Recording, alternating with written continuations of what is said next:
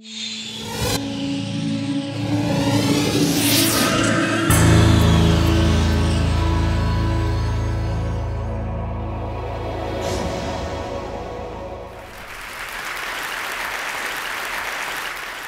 problem that I want to talk with you about is really the problem of how does one supply healthcare in a world in which cost is everything?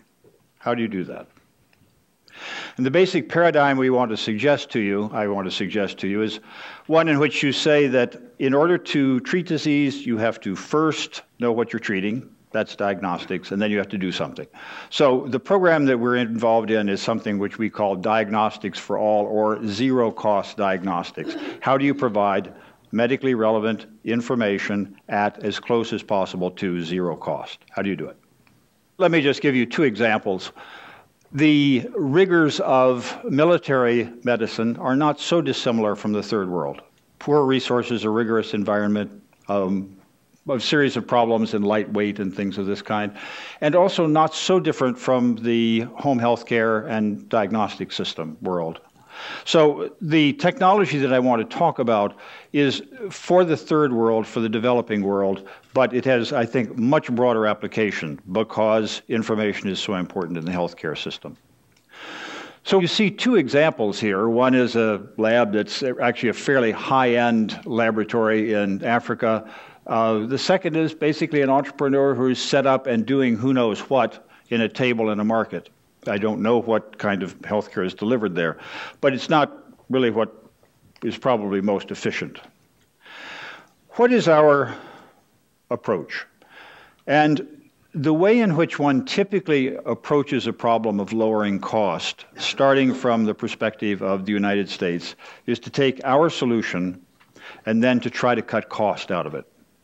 No matter how you do that, you're not going to start with a $100,000 instrument and bring it down to no cost. It isn't going to work. So the approach that we took was the other way around, to ask what is the cheapest possible stuff that you could make a diagnostic system out of and get useful information, add function. And what we've chosen is paper. And what you see here is a prototypic device. It's about 1 centimeter on the side. It's about the size of a fingernail. The lines around the edges are a polymer. It's made of paper, and paper, of course, wicks fluid. As you know, paper cloths drop wine on the tablecloth, and the wine wicks all over everything. Put it on your shirt, it ruins the shirt. That's what a hydrophilic surface does. So in this device, the idea is that you dip the bottom end of it in a drop of, in this case, urine. The fluid wicks its way into those chambers at the top. The brown color indicates the amount of glucose in the urine. The blue color indicates the amount of protein in the urine. And the combination of those two is a first-order shot at a number of useful things that you want. So this is an example of a device made from a simple piece of paper. Now, how simple can you make the production? Why do we choose paper? There's an example of the same thing on a finger showing you just basically what it looks like. One reason for using paper is that it's everywhere. We have made these kinds of devices using napkins and toilet paper and wraps and all kinds of stuff. So the production capability is there. The second is you can put lots and lots of tests in a very small place. I'll show you in a moment that the stack of paper there would probably hold something like 100,000 tests, something of that kind. And then finally, a point that you don't think of so much in developed world medicine, it eliminates sharps. And what sharps means is needles, things that stick. If you've taken a sample of someone's blood and someone might have hepatitis C, you don't want to make a mistake and stick it in you. You don't want to do that. So how do you dispose of that? It's a problem everywhere, and here you simply burn it. So it's a sort of a practical approach to starting on things. Now you say, if paper's a good idea, other people have surely thought of it, and the answer is, of course, yes. Those half of you, roughly, who are women, at some point may have had a pregnancy test. And the most common of these is in a device that looks like the thing on the left. It's something called a lateral flow immunoassay. And in that particular test, urine either containing a hormone called HCG does or does not flow across a piece of paper. And there are 2 bars. 1 bar indicates that the test is working, and if the second bar shows up, you're pregnant. This is a terrific kind of test in a binary world. And the nice thing about pregnancy is either you are pregnant or you're not partially pregnant or thinking about being pregnant or something of that sort. So it works very well there, but it doesn't work very well when you need more quantitative information. There are also dipsticks, but if you look at the dipsticks there for another kind of urine analysis, there are an awful lot of colors and things like that. What do you actually do about that in a difficult circumstance? So the approach that we've started with is to ask, is it really practical to make things of this sort? And that problem is now, in a purely engineering way, solved. And the procedure that we have is simply to start with paper. You run it through a new kind of printer called a wax printer. The wax printer does what looks like printing. It is printing. You put that on, you warm it a little bit, the wax prints through, so it absorbs into the paper, and you end up with the device that you want. The printers cost $800 now. They'll make, we estimate that if you were to run them 24 hours a day, they'd make about 10 million tests a year. So it's a solved problem. That particular problem is solved. And there's an example of the kind of thing that you see. That's on a piece of 8 by 12 paper. That takes about 2 seconds to make. And so I regard that as done. There's a very important issue here, which is that because it's a printer, a color printer, it prints colors. That's what color printers do. I'll show you in a moment that's actually quite useful.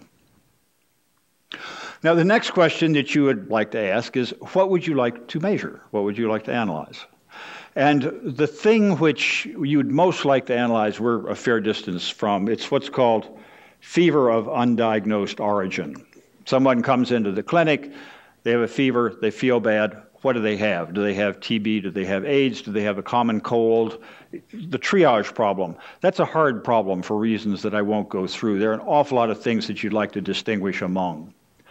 But then there are a series of things, AIDS, hepatitis, malaria, TB, others, and simpler ones such as guidance of treatment. Now, even that's more complicated than you think. A friend of mine works in transcultural psychiatry, and he is interested in the question of why people do and don't take their meds. So Dapsone or something like that, you have to take it for a while. He has a wonderful story of talking to a villager in India and saying, have you taken your Dapsone? Yes. Have you taken it every day? Yes. Have you taken it for a month? Yes. What the guy actually meant was that he'd fed a 30-day dose of Dapsone to his dog that morning. He was telling the truth, because in a different culture, the dog is a surrogate for you. Today, this month, since the rainy season, there are lots of opportunities for misunderstanding. And so an issue here is to, in some cases, to figure out how to deal with matters that seem uninteresting, like compliance. Now, take a look at what a typical test looks like. Prick a finger, you get some blood, about 50 microliters. That's about all you're going to get, because you can't use, the usual sort of systems. You can't manipulate it very well, although I'll show something about that in a moment. So you take the drop of blood, no further manipulations, you put it on a little device. The device filters out the blood cells, lets the serum go through, and you get a series of colors down in the bottom there. And the colors indicate disease or normal. But even that's complicated, because to me, colors might indicate normal, but after all, we're all suffering from probably an excess of education. What do you do about something which requires quantitative analysis? And so the solution that we and many other people are thinking about there, and at this point there's a dramatic flourish, and out comes the universal solution to everything these days, which is a cell phone, in this particular case a camera phone. They're everywhere, 6 billion a month in India. And the idea is that what one does is to take the device, you dip it, you develop the color, You take a picture, the picture goes to a central laboratory. You don't have to send out a doctor. You send out somebody who can just take the sample. And in the clinic, either a doctor or ideally a computer, in this case, does the analysis. Turns out to work actually quite well, particularly when your color printer has printed the color bars that indicate how things work. So my view of the healthcare worker of the future is not a doctor, but it's an 18-year-old, otherwise unemployed, who has two things. He has a backpack full of these tests and a lancet to occasionally take a blood sample and an AK-47. And these are the things that get him through his day. There's another very interesting connection here, and that is that what one wants to do is to pass through useful information over what is generally a pretty awful telephone system. It turns out there's an enormous amount of information already available on that subject, which is the Mars rover problem. How do you get back an accurate view of the color on Mars if you have a really terrible bandwidth to do it with? And the answer is not complicated, but it's one which I don't want to go through here, other than to say that the communication systems for doing this are really pretty well understood. Also, a fact which you may not know is that the compute capability of this thing is not so different from the compute capability of your desktop computer. This is a fantastic device which is only beginning to be tapped. I don't know whether the idea of one computer, one child makes any sense, that here's the computer of the future, because the screen is already there and they're ubiquitous. All right, now let me show you just a little bit about advanced devices, and we'll start by posing a little problem. What you see here is another centimeter-sized device, and the different colors are different colors of dye. And you notice something which might strike you as a little bit interesting, which is the yellow seems to disappear, get through the blue, and then get through the red. How does that happen? How do you make something flow through something? And of course the answer is you don't. You make it flow under and over. But now the question is, how do you make it flow under and over in a piece of paper? And the answer is that what you do, and the details are not terribly important here, is to make something more elaborate. You take several different layers of paper, each one containing its own little fluid system, and you separate them by pieces of literally double-sided carpet tape, the stuff you use to stick the carpets onto the floor. And the fluid will flow from one layer into the next. It distributes itself, flows through further holes, distributes itself. And what you see in the lower right-hand side there is a sample in which a single sample of blood has been put on the top, and it has gone through and distributed itself into these 16 holes on the bottom in a piece of paper. Basically, it looks like a chip, 2 pieces of paper thick. And in this particular case, we were just interested in the replicability of that, but that is in principle the way you solve the fever of unexplained origin problem, because each one of those spots then becomes a test for a particular set of markers of disease. And this will work in due course.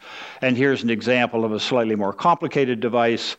There's the chip. You dip in a corner. The fluid goes into the center. It distributes itself out into these various wells or holes and turns color. And all done with paper and carpet tape. So it's, I think, as low cost as we're likely to be able to come up and make things. Now, I have two last little stories to tell you in finishing off this business.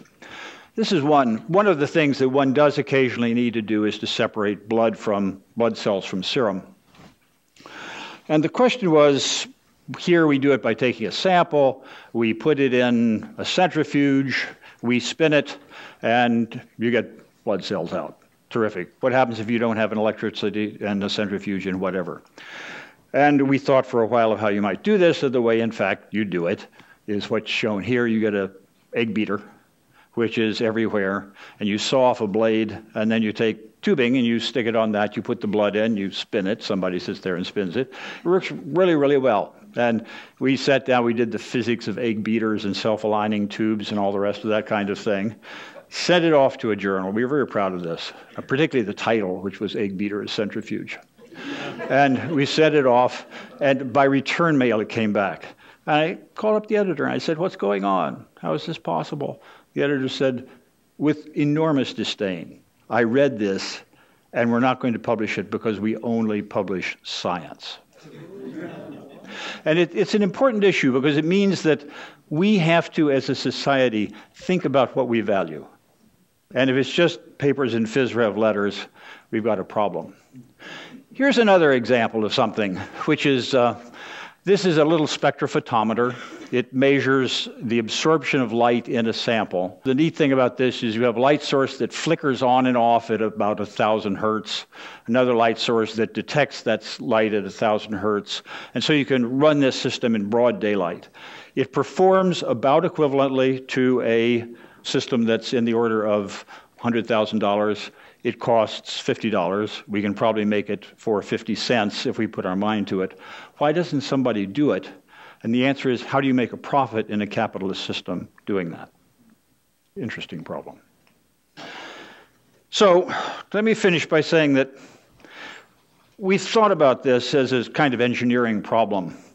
And we've asked, what is the scientific unifying idea here? And we've decided that we should think about this not so much in terms of cost, but in terms of simplicity. And simplicity is a neat word, and you've got to think about what simplicity means. I know what it is, but I don't actually know what it means. So I actually was interested enough in this to put together several groups of people. The most recent involved a couple of people at MIT, one of them being an exceptionally bright kid who's one of the very few people I would think of who's an authentic genius. We all struggled for an entire day to think about simplicity, and I want to give you the answer of this deep scientific thought. So in a sense, you get what you pay for. Thank you very much.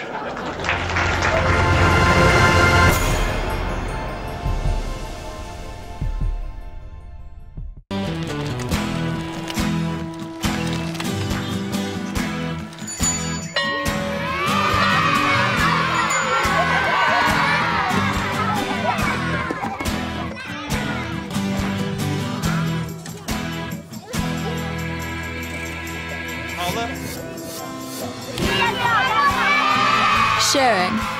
That's video on the Human Network. Siska, welcome to the Human Network.